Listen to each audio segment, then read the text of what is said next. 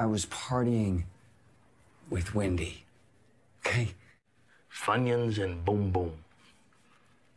Nah, I don't think so. I'll tell you what, we're gonna go talk to that skinny yeast factory of a girlfriend you got. And you know what? I got a feeling she's gonna, roll on you.